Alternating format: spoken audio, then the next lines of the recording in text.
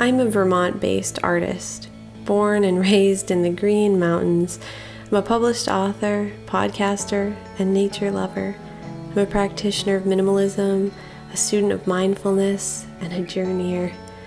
As deeply rooted in my heart as the wild forests where I grew up is the innate love to travel and explore. For a good portion of this year, I've been living and learning in a tiny 15-foot camper that my husband and I renovated together, as consciously and sustainably as we could. This is a little look at what a day in my life is like as I live nomadically and as consciously as possible in our sweet little nest. This is our tiny life, and we cherish it deeply.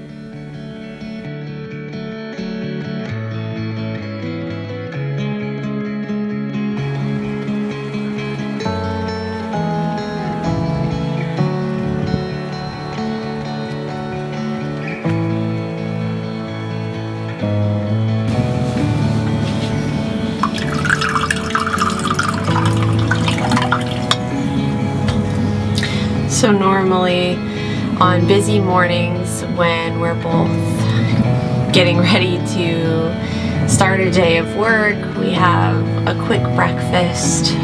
Other days when we have the day off, like today, we will spend some time making a larger breakfast, like a big breakfast, super healthy. We bought some potatoes from the co-op we visited a few days ago, and some vegan sausage, some nice decaffeinated coffee. So we are whipping up a bit of a bigger breakfast today because we have time to wait for it all to cook and to clean everything up. Can you light this for me, sweetie? Yeah. It's a little chaotic cooking in the camper. It's kind of like dodging and weaving around each other to prepare the food.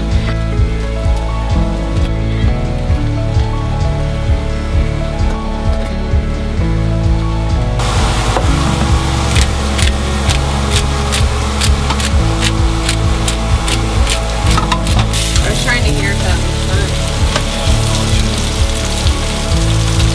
I'm endlessly grateful for my plant-based diet, which allows me to eat with awareness and consciousness and helps me to thrive on a daily basis. When I'm living nomadically, I don't have as many tools as I do in Vermont, like my dehydrator, but in this little space I've managed to make room for Vitamix, plenty of kitchenware, herbal teas, supplements, and everything we need in order to stay healthy.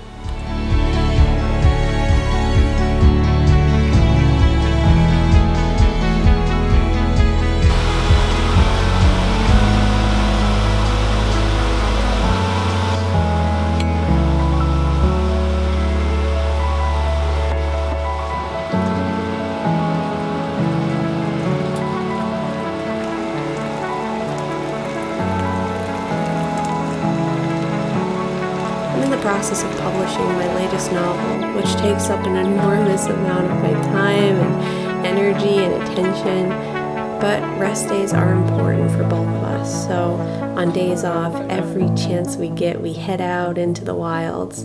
We are currently surrounded by nature preserves, and hitting the trail is one of our favorite ways to spend a lazy afternoon. I know it's nothing new, it's so good to see you.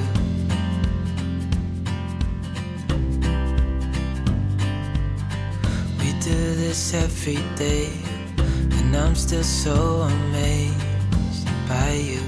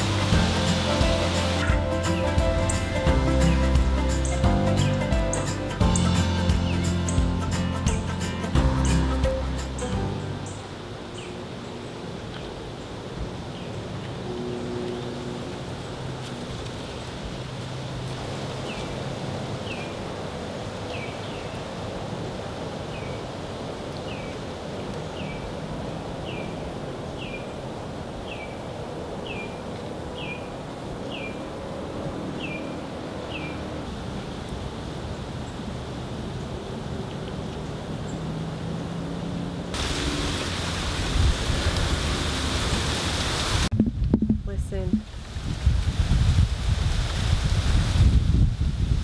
So that's so cool.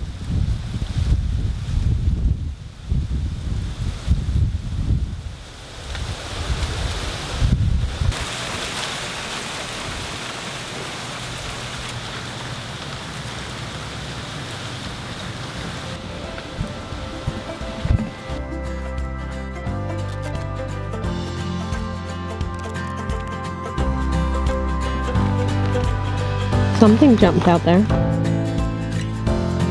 Living out of a 15-foot camper can feel small when you're inside all the time, but so often we are in nature and we're able to go outside. In today's modern hustle culture and internet culture, we lose sight of getting outside more. So that's something I really value about living in a tiny space, is really it's not tiny at all, because we spend so much time outside.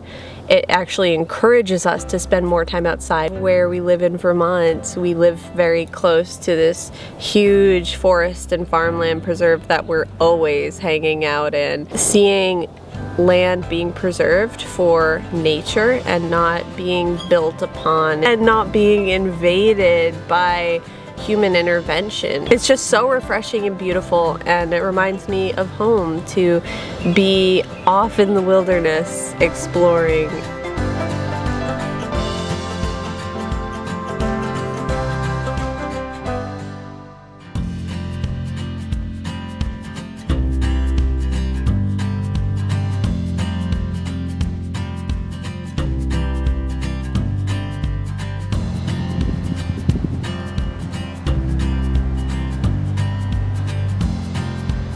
So it'd be hard to film a day in the life of living nomadically out of our little camper without mentioning tidying and showing a bit of our tidying process. Tidying is something that you have to constantly do when you're living in a very compact space. Otherwise, things just get too cluttered, and we don't even own that much stuff, but it's amazing how things will get super cluttered because you're cooking, you're taking pots and pans out, you're making coffee, you're, you know, trying to get ready for bed, getting blankets out, moving pillows around, and it's just chaos. It feels like such a small space, and like there's so much in it. So tidying up, making sure the dishes are done constantly, because the sink is super small, so you really have to do dishes in very small batches. The floor is constantly being swept up. I have a little handheld sweeper dustpan that I use to constantly be sweeping the floor because it's difficult. I go barefoot most of the time, so sand and leaves are constantly getting tracked in. Making sure the recycling gets taken out, and we also try really hard to live as low waste as possible when we're living out of the camper. And some of it's a lot more difficult than when we're at home in Vermont, because in Vermont we're able to compost, and where we are now we have not been able to compost, which has been a huge bummer. But other than that, we try to make up for not being able to compost in other areas, like keeping things super low waste, no paper towels, no single-use plastics at all, no like single-use anything, like things like foil, cling wrap. Those are all things that are only used one time and then thrown away. So we try to really stay away from single-use and use things like bees wrap, mason jars for storing everything, glass storage containers or bamboo storage containers, and just keeping those clean and accessible at all times, so we're never having to use any single-use things. And as you guys know from other videos, I also have bamboo cutlery that I carry with me everywhere, a thermos, a reusable water bottle, things like that. So we try to make a real effort to keep it super low waste while we're living out of the camper, because camping, living nomadically shouldn't be an excuse for accumulating more waste and throwing more things away. I think you can do both sustainably. So for low waste grocery market, farmers market shopping, I have my bags all set up in a super strategic way so that it's really easy and carefree, and I don't have to figure it out in the grocery store or at the checkout. I have all my cold bags in one cold bag. So one cooler bag to hold all the cooler bags, And usually I only end up using one, but sometimes if we get a lot of produce, like when we go to the co-op, it's mostly all produce, so sometimes we just use these bags for produce. This bag has all the other bags inside of it. And all of the produce bags that are for actually getting individual produce and putting them in a mesh bag instead of a plastic or paper bag. And then in this basket is all of the bulk bags. So for right now, I'm using bags.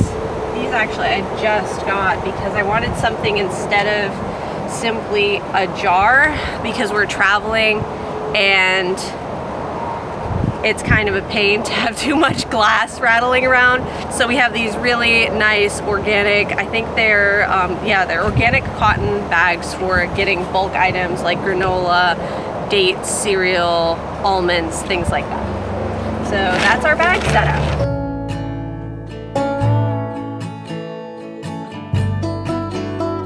We really try to shop consciously and in a mindful way, typically seeking out the closest small health food store or farmer's market so that we can do our best to support small local farmers instead of big box stores and massive corporations. I like to shop with a list, shop the perimeter, and opt for bulk instead of packaged goods. Based on data from 2018, 82.2 million tons of the waste entering landfills was packaging. Packaging that is literally being made for us to simply discard. I'm not okay with that, and so I'm really trying to do my best to create change for the better in my own personal practice. Every bit truly does help, and it's so easy when you know what to do. It's really not that hard. These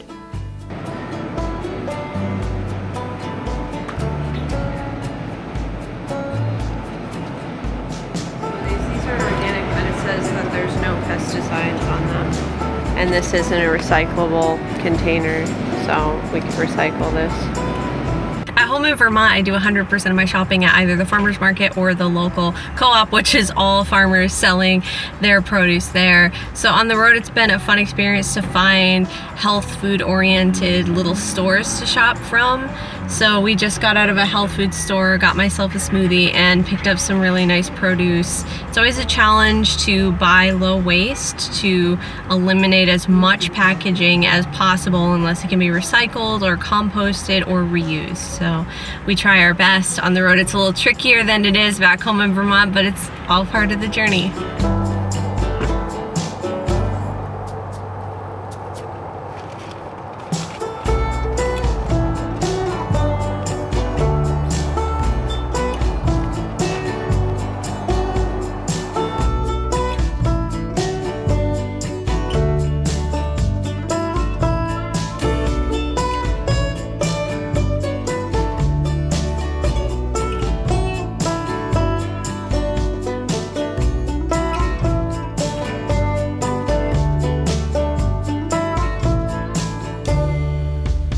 If I'm not spending time exploring in nature or catching up on the many chores that need to be done, I'm probably writing. Writing is my soul's expression, my love, my passion, and I'm grateful to say my daily work. I'm in the process of not only publishing another book called Sparrow Rising, but I'm also working on writing a book with my sister, who I co-host a podcast with. I'm also working on a non-fiction book about mindfulness, minimalism, plant-based living, and a little bit of everything I talk about here on this channel. So if you don't want to miss any of these releases, or any new videos for that matter, feel free to click subscribe, because I would love to have you here in the community.